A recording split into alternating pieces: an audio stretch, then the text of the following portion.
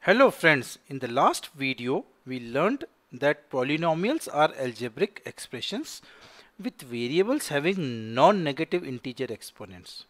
For example, x square plus 1 is a polynomial because the exponent of x is plus 2. But x square plus 1 by x is not, because for the term 1 by x, which is same as x to the power minus 1, x has a negative exponent, that is minus 1. Hence, x square plus 1 by x is not a polynomial. Just like algebraic expression, polynomials also have degree. Let's take a polynomial 3x to the power 7 minus 4x to the power 6 plus x plus 9. What is the degree of this polynomial? We call the highest exponent of the variable in a polynomial as the degree of the polynomial. So, the degree of this polynomial is 7, as the highest power of x is 7. What is the degree of x to the power 5 minus x to the power 4 plus 3? Look for the biggest exponent. It is 5. So, the degree of this polynomial is 5. Now, can polynomials have negative or fraction as degree? No. Polynomials cannot have fraction or negative exponent for any variable. Hence, their degree cannot be negative or fraction. Can polynomial have 0 as a degree? Yes, it can. What is x to the power 0? Let's understand it. If we divide 5 square by 5 square, we get 1, as we are dividing by same number. But in this case, the exponent becomes 0, as during the division we subtract the exponent 2 minus 2, which makes it 0. 5 to the power 0, which is equal to 1. Same way, for any rational number a to the power 0, its value is 1.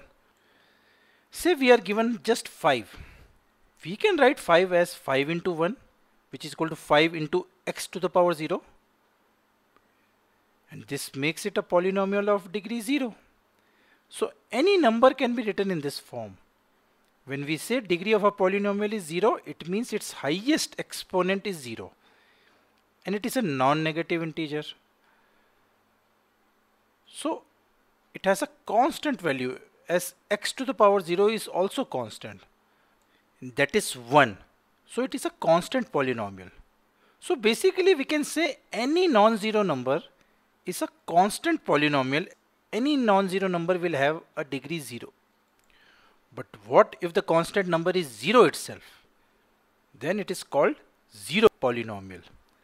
Now the fun part is 0 is a constant polynomial, but its degree is undefined, because you can literally multiply a variable with any value in the exponent. Like 0 into x to the power 1024. Is also 0. Should we say its degree is 1024? Or 0 can be represented as 0 into x to the power 50, which is also equal to 0. Should we say its degree is now 50? So there is no fixed degree for constant 0. So degree of 0 polynomial is undefined, whereas degree of all the other non-zero constant polynomial like minus 3, minus 2, minus 1 or 1, 2, 3 and so on is 0. Generally, in real life examples, we often find polynomials in which exponent of variables in the polynomial are not in such a perfect continuous order. For example, x to the power 5 minus x to the power 4 plus 3. Here x cube plus x square plus x term is missing. We can assume that coefficient of those terms is 0. Hence those terms have become 0. 0 multiplied by anything is 0. Polynomials are also named based on its degree. Like if the degree of a polynomial is 1, it is linear polynomial, like x plus 1. If the degree is 2, that is called a quadratic polynomial, like x square plus 1. We call polynomial of degree 3 a cubic polynomial, like x cube plus x square plus 1.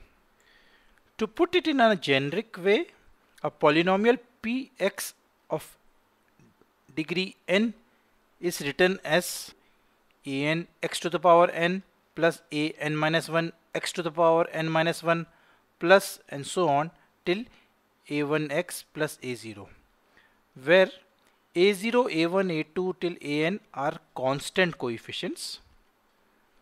The highest exponent of x is n, so the degree is n.